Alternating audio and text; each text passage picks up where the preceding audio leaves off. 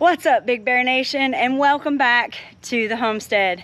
So today I'm going to take more plants out to the big garden and kind of wanted to show you what we have done with free plants and free bamboo. So take you with me and I'll walk over here and go see what's going on.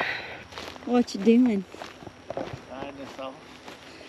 Tying it off. So I have bad news. What?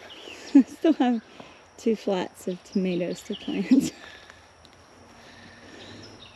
But they're not indeterminates. So we won't have to make more trellises and tie them up. Oh, that's good. But now I need you to come up with an idea on how to trellis bush tomatoes. That's easy. Yeah?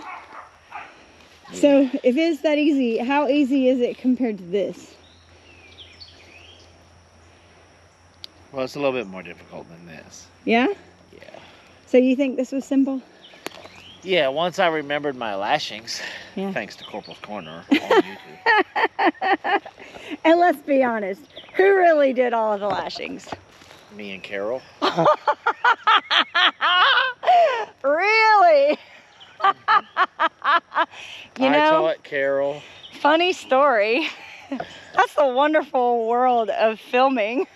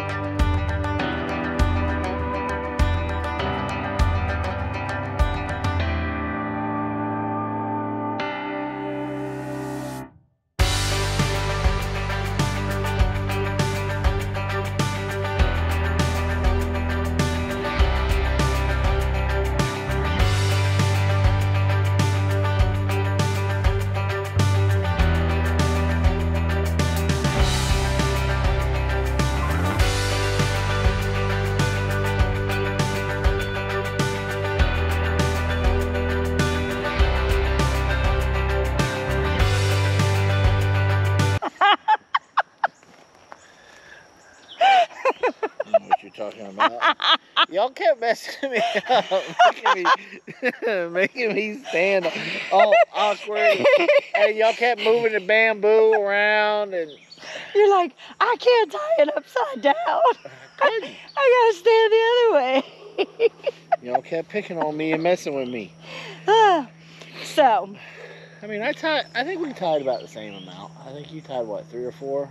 I don't know. On a scale of 1 to 10, how easy was this project? Including going to get the bamboo? No, don't include going to get the bamboo. Or do I include whacking and trimming the bamboo? Yeah. Probably about, I don't know. You said scale of 1 to 10? Yeah. How hard How it hard? was? Yeah.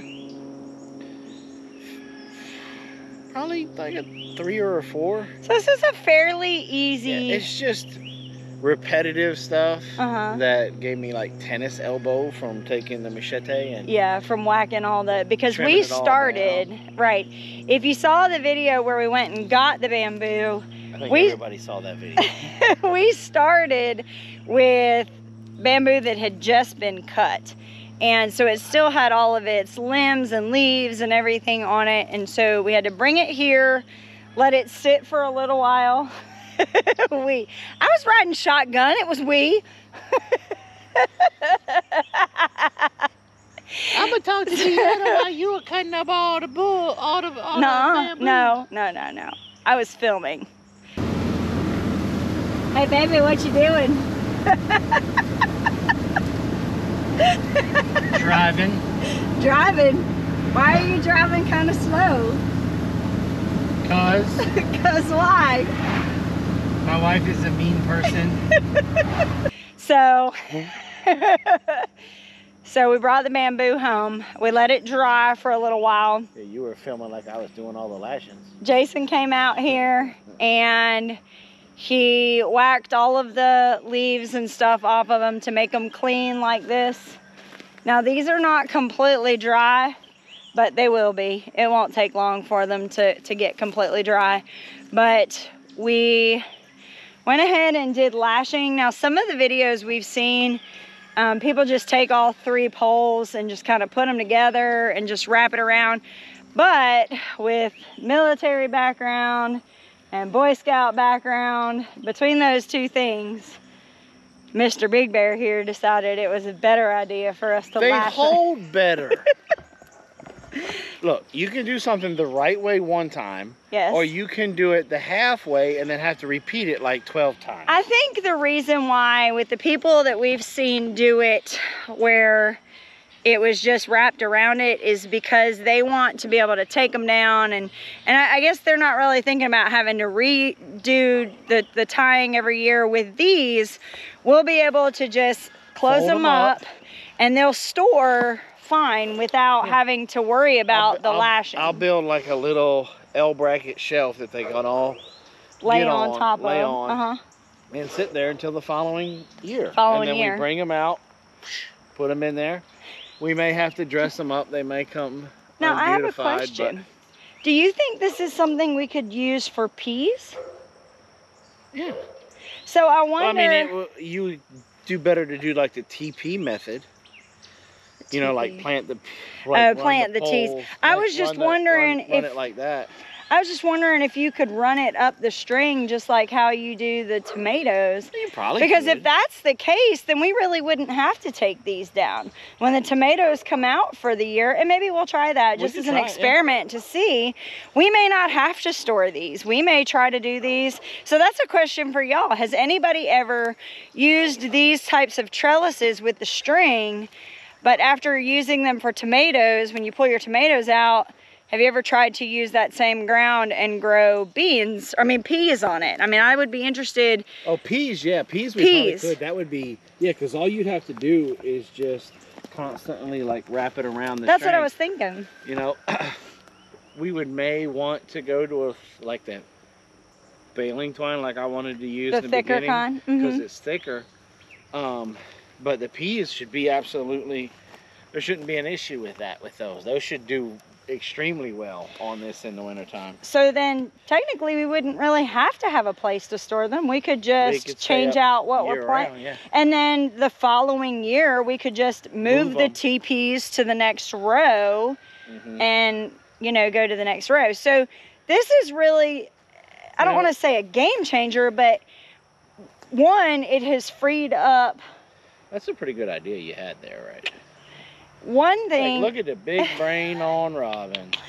One thing it's done is it's freed up all of our cattle panels, because I was planning on using cattle panels to grow the tomatoes up and let them lay over in the kitchen garden. And Jason was very emphatic that he didn't want me to take up all of that real estate for tomatoes. Even though tomatoes, you use so many different things for tomatoes, but... Right, but I mean, the cattle panels are valuable real estate that you could do something else with them. I can do beans and cantaloupes and, you know, cucumbers and all that other stuff. Keep pigs in. So the thing is that we've been growing tomatoes for years and years and years, but it wasn't until a couple of years ago that we started listening to everybody talking about being able to create more airflow from the bottom for the plants. And the other thing is that I've always come from the background of the more you can fit in somewhere, the better. But through experience of doing it that way and ending up with blossom end rot and pests and different things like that, last year when everything started growing out of control, I started pulling suckers. We took the suckers and we put them in water and let them grow roots, and then we brought them out here to this big garden. And because I didn't have a whole lot of them, I did space them out. And I thought, you know, let me just try this and see how it works.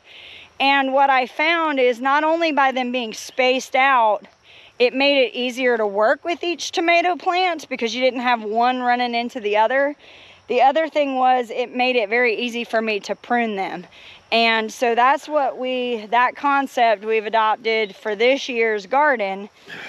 And we are doing... The pruning really did help last year. Yeah. Not necessarily blossom end rot because that just comes from the ground. That's a calcium deficiency. Well, but when you plant way more than what you're supposed to in one bed, I was planting them too close together too, so they were fighting for calcium as well. Well, yeah, there's that. So between those two things, yeah. But the what's the one where the leaves turn, the fungus that gets blight. Blight. Yeah. Helps with that. Yeah, it definitely helps with blight. Definitely helps with pest control. Yeah. So we're gonna do this. Now, one other cool thing about this system that we've done, the bamboo is free and the tomato plants. The tomato plants were free, weren't they, honey? Yep. That's gonna be a really tasty free tomato sandwich, isn't it? Nope. Why not? Cause why? We were supposed to just be getting stuff to get the cows put back up. Or we were just supposed to be getting minerals or whatever other reason why. Look, you can't go past days without stopping, so. But I got you. In this row alone, there's 25 tomato plants. And we didn't pay for any of them. So, Which is crazy because they're great, they're healthy. All you had to do was bust up the root ball, let them soak in that compost tea. And we came out here and we planted them. And we planted them in a hot day. I expected them to kind of not die back, but kind of be a little shriveled or droopy. But when we put them in, we put a little bit of compost tea in the hole, and then I put them down in there and we side dressed with some more soil, and we came out the next morning and they're all nice and perky. So we're getting ready to finish tying these guys up, and then I'm gonna start on a row of determinate tomatoes so that we can get those going. Those were also orphan tomatoes. That's what I'm gonna call them. Now you're gonna be like little orphan Annie. They're little orphans. Warbucks, right? So yeah, I'm Big Daddy Warbucks, not you. I ain't got the money though. I'm just rescuing them. So I must be. What's what was his helper's name? You're Mrs. Hannigan. No, not Mrs. Hannigan. The other one that was his assistant. Nope, you're Mrs. Hannigan. Anyway, so we love you, Mrs. Hannigan. So if you're looking, oh, it is on like Donkey Kong. I'm so editing all of this out, you know that, right? I'm the one that edits, so good luck with that one. I got the live stream. So anyway, and I will dog you out on the live stream if you edit that out. If Mrs. Hannigan.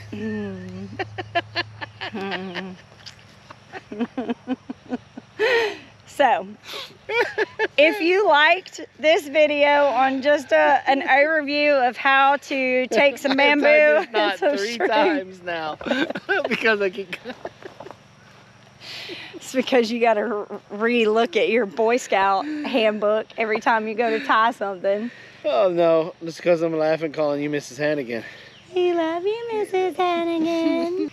So, if you liked this video on how we took a whole bunch of free stuff and we've turned it potentially into food, go ahead and check out this video over here on how the I trip. Got suckered into getting all this bamboo.